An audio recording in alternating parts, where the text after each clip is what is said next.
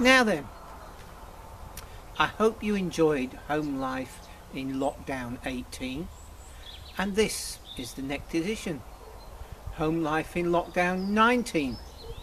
And as the title suggests, we're still in lockdown in so much as certain businesses are closed, other ones aren't. But we've got some movement restrictions and wearing of masks, etc., and social distancing. And I've never had a problem with social distancing anyway. So here we go. It's early February, and this will be a brief description of all the things that happened this month. Yeah, hopefully you will see that the weather will improve, and it's about time it did. Generation from solar and wind will improve, especially the solar, as the days get longer and the sun gets higher, and we just get all those benefits, and we feel more joyful. So let's look forward to the unfolding of spring.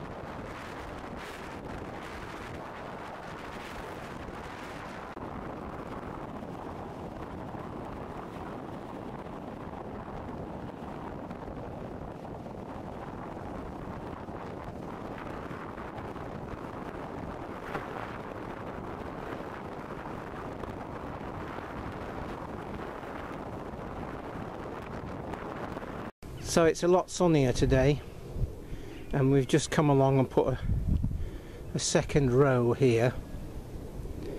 So this is a shelter belt we planted 10 years ago, but it's time to extend it, and the sun is behind me at the moment, and it is about 11:30, so these will get a reasonable amount of sun. You'd think if it was next to that shelter belt it wouldn't, but obviously it is. So we're just moving on, getting some more planted. I don't want to turn round because I'll be facing the sun then. But just here's an interesting thing, just through here, and you may have got a hint of this when we were here last time.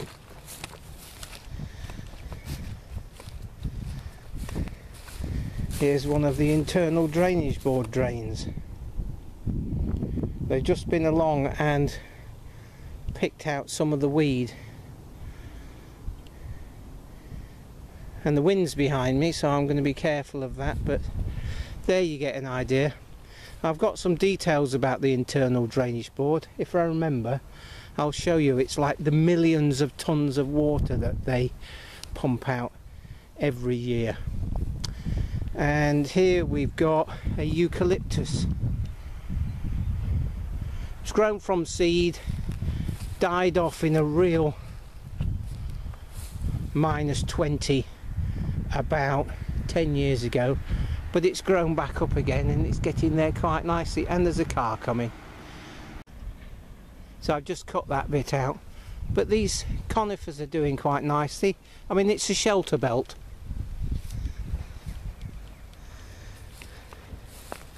Keep planting a few every year. Right.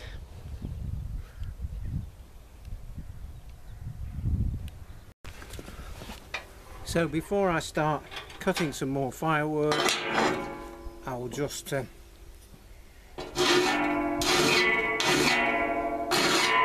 put an edge on these, or just fettle the edge. That'll take me a few minutes. If I do that rather than doing that, if I go up the blade then or along the tooth, I can then sharpen both sides at once, whereas if you try and do the tooth that's facing this way from this side, you get that, whereas if you do that, you can get them all from one side. Hopefully that makes sense. So I'll just touch those up and then we'll start cutting. So we're on with cutting firewood again. I've got one stack behind me that's already gone and it's all broken up in the shed, and I'm just going to be getting on with the next one. They've been drying for about a year and a half, something like that, where they are, and of course they were brought in or felled in the woods or brought into the yard, as it were, at least a year before that. So we'll just I'm talking to you now before I start the tractor up, and then I'll just do a brief bit about that because you've all seen it before, and then we'll crack on with something else.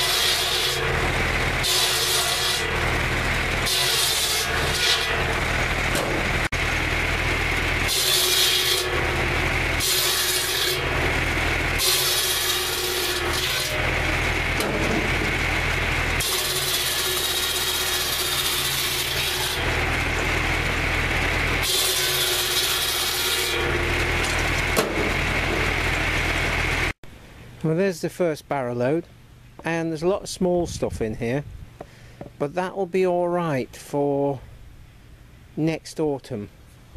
So I'll just make sure that this area of the shed, the wood shed, we use first. And those who haven't seen Home Life in Lockdown last spring will be wondering what these saw cuts are.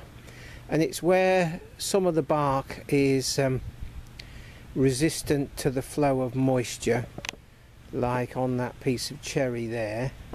Then a couple of saw cuts will help it dry more, but on that piece also there was a saw cut run down with the chainsaw down the log when it was felled, and as you can see it's been drying around that saw cut as well.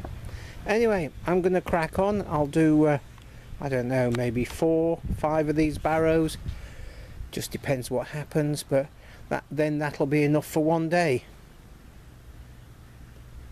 Right, it's another day, and first thing I'm going to do is I'm going to replace some trees along this end row. There's some ash up that far end that have failed. As you see at the far end there, if we can zoom in a bit, we planted some trees finishing this line, so we've got 2 lines, and this is basically on the sort of northwest face of this piece of field, and you see there's some alders here that are getting up there quite nicely. That is a walnut, it's establishing. There's a poplar that was just from a set, which is just a cutting. Yeah, so this is coming on. One of the problems is we've got power lines here, so we've got to bear that in mind. And in that blackthorn there were some silver birch, and the power line people came along and said they wanted to prune them. Well, I've felled them to a low level and they'll grow up again. That way we get the firewood as well. And as you can see, it's been raining somewhat, so we've got some standing water here. Hopefully if we get a bit of dry for 2 or 3 days, that will go. But you know, it's the nature of the beast. We've had a wet winter and no drying time really. Same as last year really. Wet followed by wet, and then a bit more wet, and then one dry day, and then more wet. And over the field there is some more planting. We put that in this year, a little bit every year. Yeah, trying to fill in. I mean, the main thing is it's a variable habitat, and this is low nutrient status, low impact grassland. I mean, we cut it once a year for hay, but that's it. So we let whatever grows. And this is of equal benefit to woodland really. This was highly degraded agricultural land, you know, viciously cropped with Brussels sprouts year on year, just chemically farmed, and the land was dead. Well, it's coming back. Yeah, the organic matter is rising. Just having the grassland there, not putting any fertilizer on it or anything like that, and just taking a crop off it, and then of course, as I've said before, topping it so that it doesn't get too tall and all horrible in the bottom. Well, when you top it, of course, all the cuttings degrade and go into the soil. So as we're starting to plant trees, we're noticing soil life, which is great. I'm just moving into the wind, so I don't know whether we will get any noise in the camera. But there you go, that's a little bit of an update. Bit more tree planting. It is the first week in February. Right, I'm going to crack on. So here's that internal drainage board newsletter. And some of you I thought might be interested in this. We pay a drainage rate every year, and it's based on the acreage.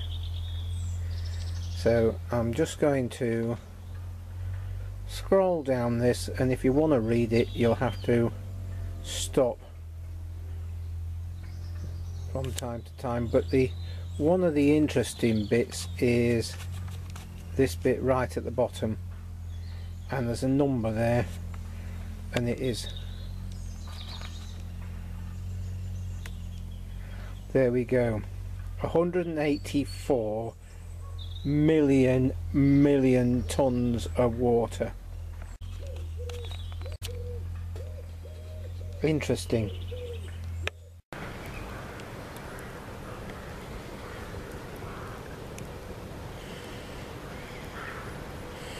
Grey skies, and it's snowing, but when you go beyond the trees it is horizontal snow. It's blowing a gale out there. Just doesn't feel it round here.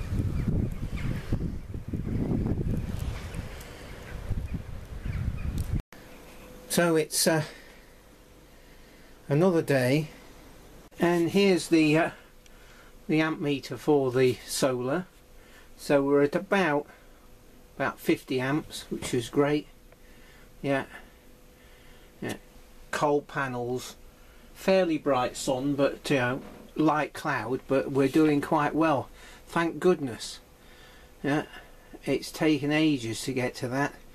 You know, we started November with the really bad fog and mist and all that lot, and the turbine is just doing a few amps but not a great deal. But it's the solar from now on, and we are the, where are we? We're the 9th of February. That's solar. You see it's gone down a bit because the clouds are starting to come over a bit, but it'll come up again because, as I say, it's got little gaps in the light cloud.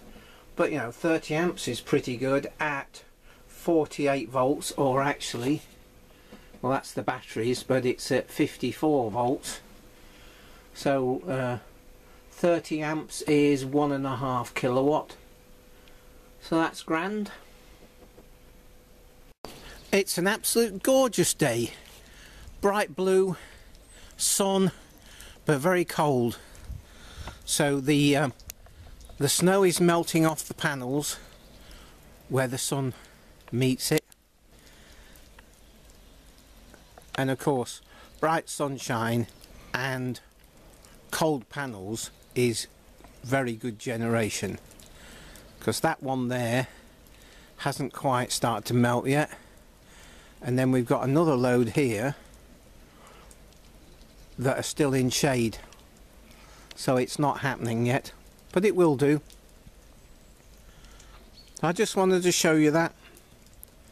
But you know, the day long length is getting longer and the sun is getting higher, and we're starting to get these absolutely perfect days, as long as you've got plenty of thick socks on. Otherwise your feet will get somewhat cold.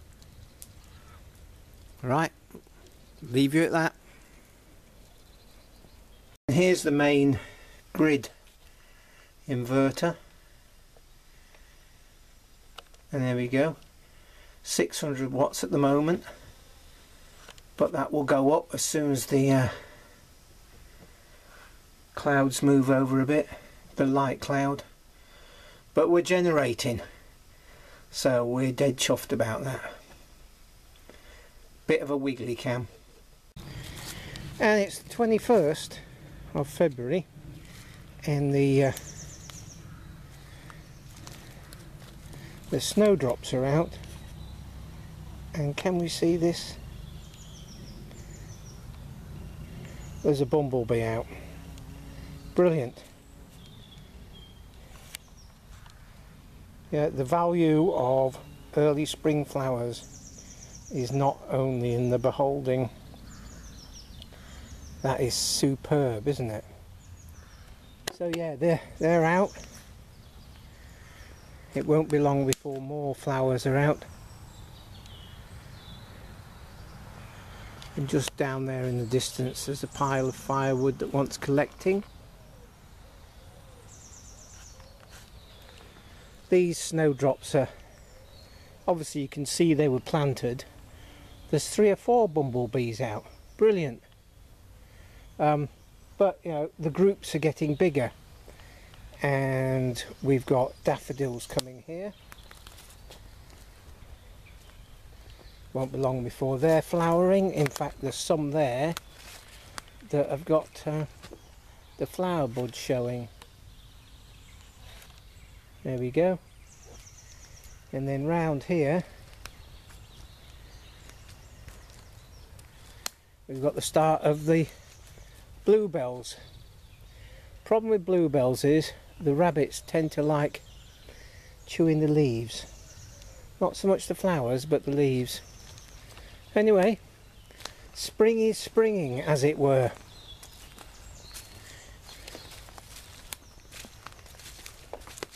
Provide habitat. I've been saying to people for years, don't make the land pay for itself. If you buy a piece of land and then work it real hard, you end up destroying it. If you want to make a real contribution towards the environment, then a piece of agricultural ground and change it back into habitat is of extreme benefit, as you can see here. And then just down here we're back at the muck hill, which was a huge great pile 20 odd years ago, perhaps more than that. And I've just been dumping some, well, a couple of months ago, dumped a trailer load of horse manure there, and we are back on to the cycle again, where I'm riddling some of this very old compost for seed compost. So I'm just going to finish up with that.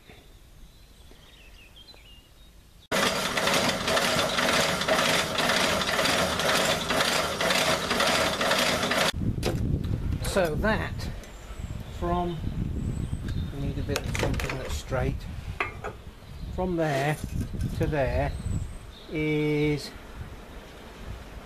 66, minus 39 is 15, so we need to be 15 off this back here. We've got all sorts of weird calculations going on there.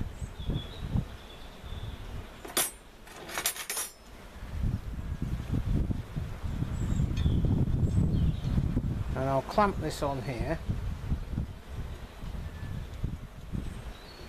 and then I will just check all my measurements before we get any further.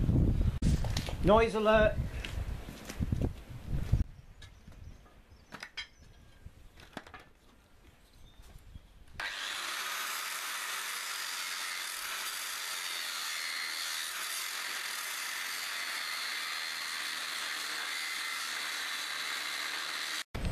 Right, I've done a bit of fettling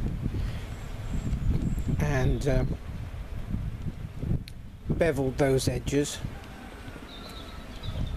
and I think we've got it near enough. 120 mil. So clamp that together very strongly, tack it, and don't just run one bead all the way, do a series of them so you don't get too much heat in one place. And it's time to well, we continue cutting next year's firewood and stacking it a bit every day or 3 times a week, and it's surprising how much you get done without actually having to work very hard. So it's the whole thing about turning in a big job into lots of little ones. Anyway, I'm just going to crack on with stacking this lot. This bay will be full in about another 10 barrow loads, because this is quite a big wheelbarrow. It's a double wheeled barrow, so it takes quite a lot. Anyway, I'm just going to crack on.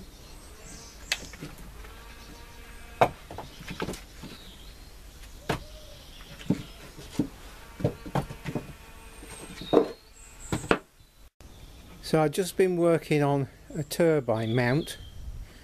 If you remember, about, I don't know, 3-4 months ago, might even be 6 months ago now, I fixed a small turbine. Well, this is going back home now, and I made a mount for it to go.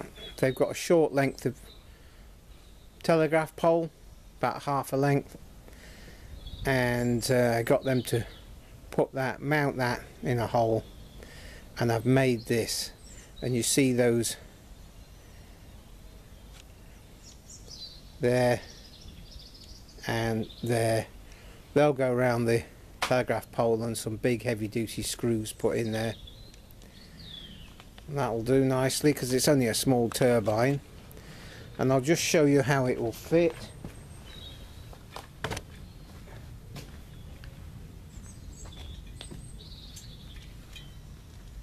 And that just slides on there. And if I need to, I could just wrap a couple of layers of insulating tape round there and up the top, just to, but it's pretty good. That would just sort of tighten it up a bit more.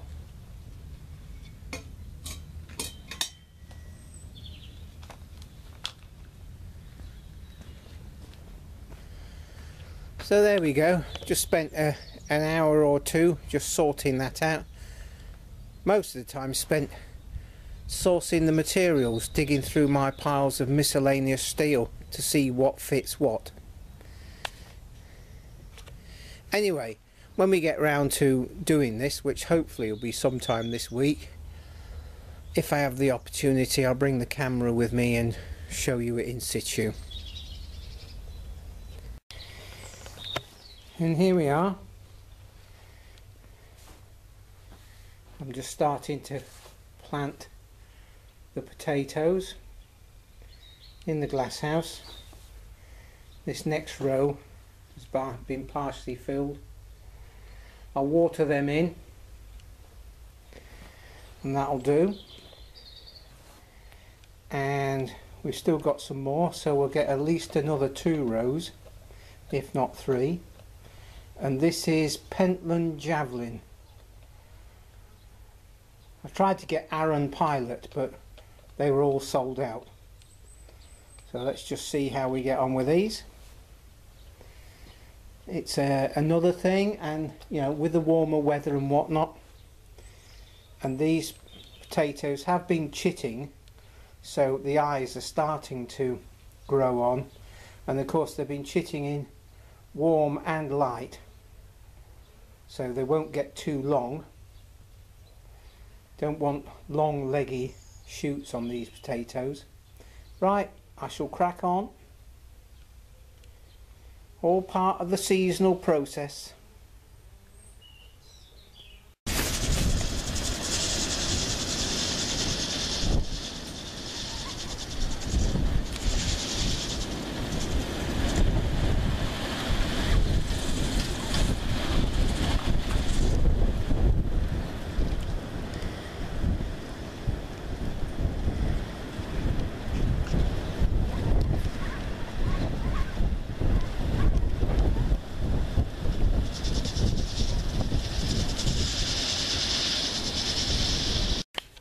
And here's the trailer that I sort of reworked, rebuilt.